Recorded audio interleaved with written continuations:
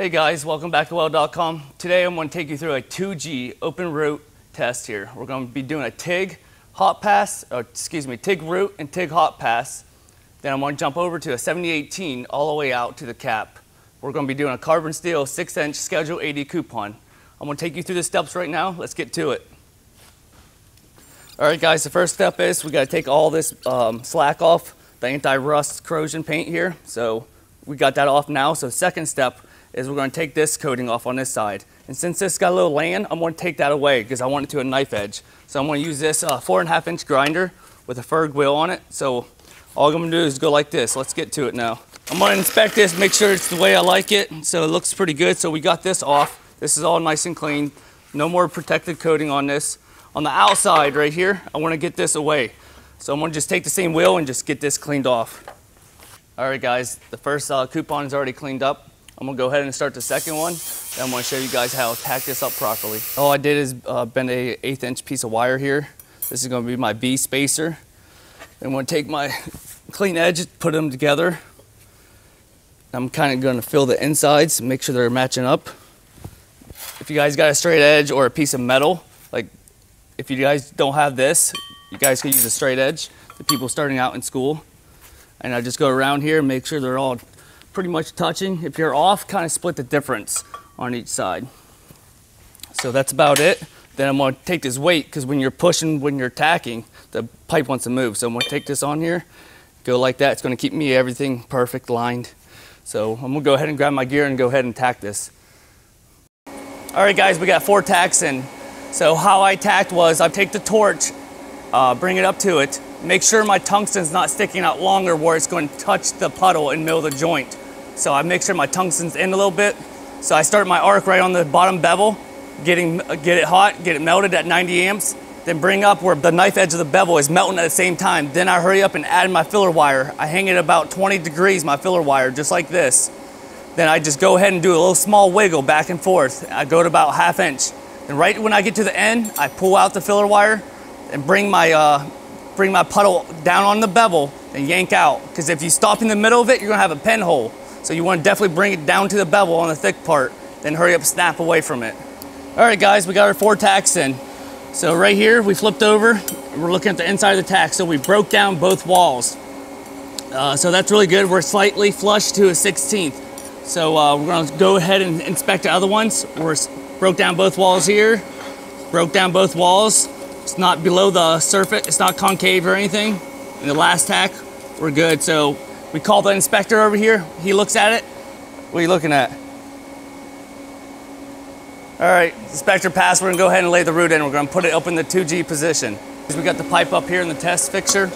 So before I usually go ahead and start welding, I usually take a wire brush and a file. I wanna get all the oxidation off from the welding with the wire brush. Then you see some glass, it's silica. So I want to take that and get all that off with the file and wire brush. So I just clean every tack really good. Do a good cleaning because that's going to help you weld better. So we're just going to go ahead and start welding right now. We're running off an Everlast 275 Lightning. I got about 97 amps or so. The reason I got a little higher than normally I like, because I got a tight area right here. Because when I'm setting this pipe up here, I want to look for the tightest area because I don't want it to close up later on. So I'm going to start right here and just go ahead and weld that all the way to the next tack. All right guys, I'm going to start a 1/4 inch back on the tack. I'm going to kind of go slow, let that tack warm up a little bit. I'm going to come up to the edge, watch it melt, hesitate a little bit, then I'm going to add my filler wire.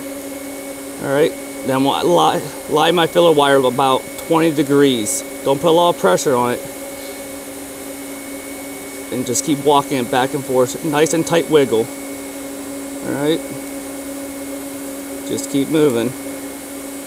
If you do big wiggles, you'll get less penetration. If you worry about penetration, blunt your tungsten a little bit and put a little pressure on your filler wire. You want to go nice and fast wiggles. You see previously I had the puddle kind of got big and I lost it. So I added a lot of filler wire in there, had to kind of do it a little freestyle instead of doing lay wire technique until I got it back under control. I was going too slow. So that happens. That tells you need to speed up a little bit. So just small wiggles and just wiggle way faster. All right, if you have too much, if you don't have enough angle on your filler wire, it will slip on you, and then it will jam a whole bunch of rod inside the puddle. Then you'll have cold wire feed on the back side, it's called. All right, we're coming into attack. All right, I'm gonna stay on top of it, hesitate for a couple seconds. I'm gonna run about another 1/8 inch to 1/4 inch past it, and go on my bevel, then strike away from it real quick. That's it. So we got the root in here. We're gonna put a hot pass on next. The hot pass will push the root out a little bit more on the back side. We don't usually call the inspector over yet because we gotta put the hot pass in, then we call the inspector over, all right? So we're gonna go ahead and get started on this. All right guys, running 110 amps. It might be a little cold, but that's the way I like it. I'll just sit here and basically idle for a second, let my puddle get a little bit big how I want it. I'll just move a little bit back and forth to help it get bigger. As soon as I like it, I put my filler wire on the top edge of the puddle, right at the bevel on the top of the pipe. Then I basically just move up and down, pause on the top and pause on the bottom a little bit. You want to make sure it's going to fuse in good. Then I'm just going to sit here and just wiggle back and forth. All right, your hot pass should be no bigger than about 3/8. All right, the reason we got it on the top, the filler wire, because gravity pulls stuff down, and the bottom will take care of itself. I hate grinding. That was the hardest part. This is the easiest part right here, is just filling this up welding. Once you get the root in, you're pretty golden all the way through. Then until the cap, that's where the other nervous part is. Yeah, I'm just coming down here, pausing, letting the puddle float out to the side of the bevel, just moving up and down. That's it. Keep light pressure on everything. If your hand is starting to hurt and stuff, that means that's telling you something. You got too much pressure on the filler wire or torch. The TIG whip, you want to keep it up or on something, wrap it around the pipe or stand, because if you just leave it free-handing or just hanging down, your arm's holding it up, your wrist is holding it up, and you're gonna get tired and fatigued a lot faster. The reason I'm doing a walking cup, it's easier, you're staying steady, and you're keeping your stick out nice and consistent. All right. If I want to readjust, I usually come down the bevel. I see how I can hold my hand away, my filler wire staying up. I can either move my body around and get more comfortable, then I come back and reposition myself.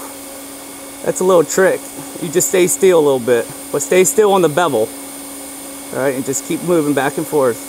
We're running ER70S-6 1/8 inch wire, 3.2 millimeter.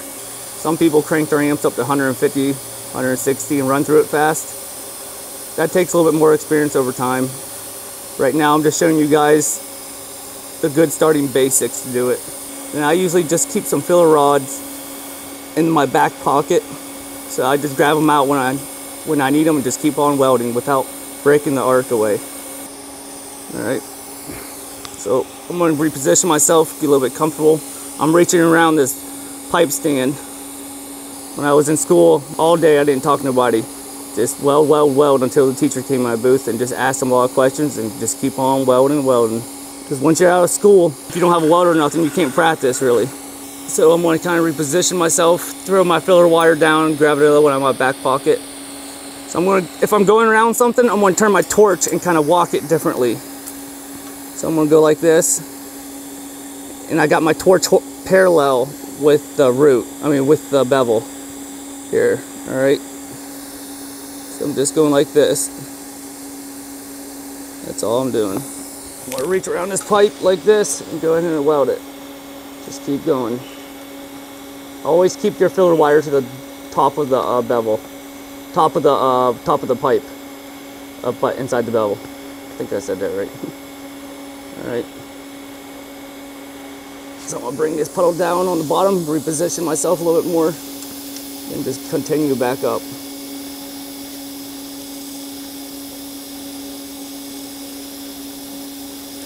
Let's pull that puddle back down to the bottom so I can reposition my body better. I think this TIG wire is on my crap. This cable. So I'm running out of room. So I'm going to see if I could reach with this left hand and grab the TIG torch and keep on going. Just like that. All right.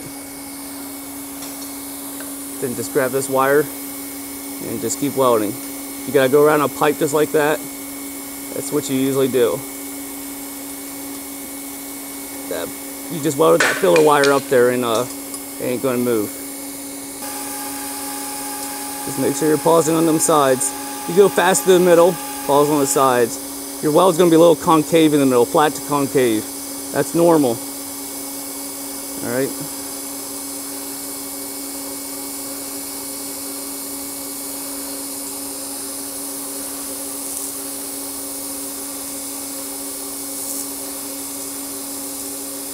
Alright, we're going to go ahead and stop and look at it. Alright guys, there's the hot pass. I wanted to show you guys, doing speed, just keeping your torch lit and everything, so let's go check this route out. Remember guys, it's not my best, so don't be so hard on me. You see the whole view, 360 degrees. We're not hiding nothing from Mancub. So the route's nice and consistent. Everything looks good, good tie-ins. I would call the inspector over here. If there was a problem, had a little low spot, take your torch, turn your amps up a little bit, and run over that little low spot. And most of the time you can get it out, and you're good to go. Our next step is we're gonna switch over to 7018, and we're gonna switch over the machine to DCEP. So let's get to it, guys. I got a half a second of hot start on the time. Hot start 25%, arc force 10%, and the amps 85. We're running 330 seconds ESAW prime rod. All right, let's go ahead and weld this out.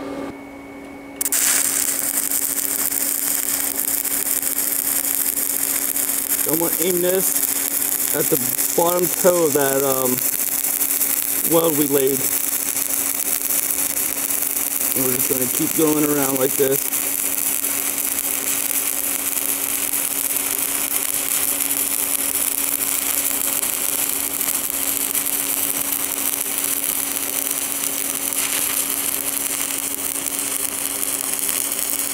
I'm just gonna move my foot, slide my foot. I'm gonna get a little wobbly probably.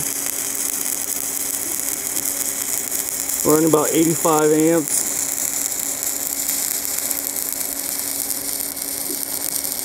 Always dragging that puddle.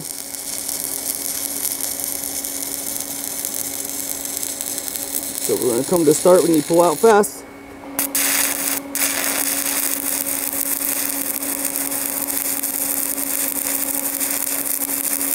So I turned my amps down a little bit. It was running too hot, too fast for me. So we're aiming for that bottom toe, that hot pass. We don't want to go down too low.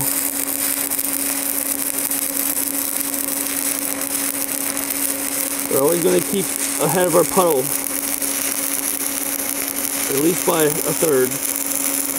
We're going to keep moving around. Use your knees to bend forward with it. Like that. As soon as I can't go anymore, I stop. So the reason you saw me grind this out on my stop, there's a chance that you can get lack of fusion. So I always want to eliminate that chance, especially on x-ray. So basically just took a 1/8 inch grinding wheel for steel and grind that out. It just needs a little bit, just feather that out a little bit. Then I just took the wire wheel and just cleaned it, and that's it.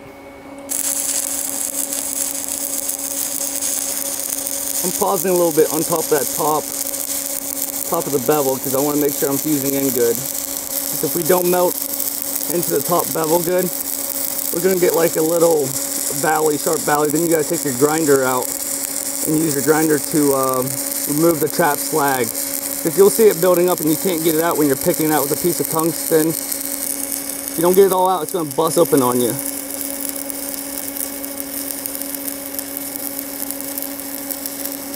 So I'm about out of rod, so we're going to stop. We're going to switch over to 1/8 inch 7018 so we can fill this pipe up a little bit faster, all right?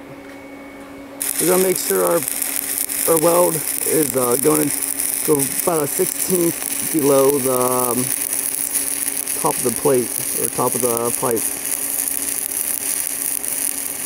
We don't want to erase that line, because that's our straight line, or we can't see. We're just going to keep nice and consistent, try not to move. I'm using my knees to bend all the way, keep about a 5-degree drag. I'm watching my bottom puddle. I'm just watching my bottom toe only on my weld. Make sure I'm not erasing my line. All right, so I'm gonna stop. So I put my hand on here to help make sure I don't pull out of the, to have a better arc start, because I was kind of wobbly. This will help stabilize you. Then pull your glove away so it don't burn your glove up and get your fingers all hot. This just helps you create an arc better, or start an arc.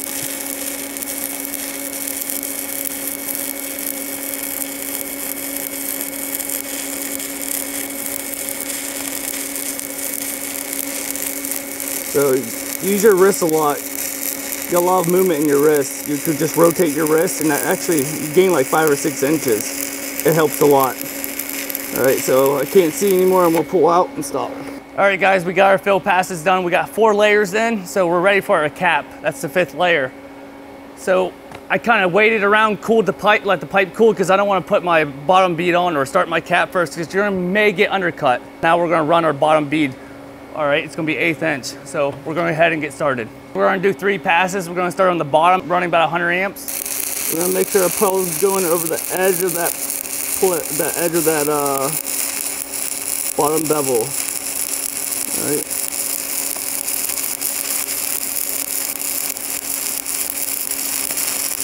If we don't have it, we're gonna be underfilled, we're gonna call it, not undercut.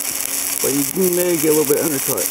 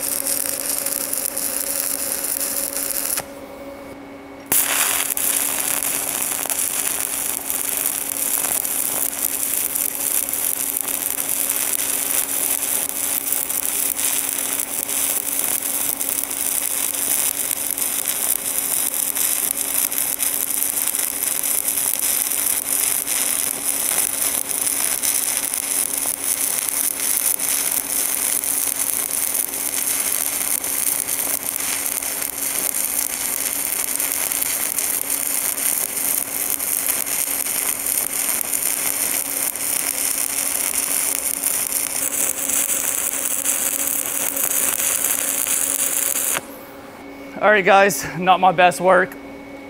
I need a little practice. I'm not in the groove anymore, so I don't have no undercut, underfill.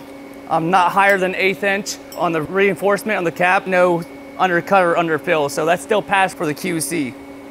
So we did 5 layers: a root, hot pass, 2 fills, then a cap. All right, guys. So thanks for watching. I don't know. That's it. Thanks for watching Weld.com on Mancub. Make sure you guys learn something new every day. Learning is key. Thank you. All right, guys, you see this root? That's money, baby. I'm making that money.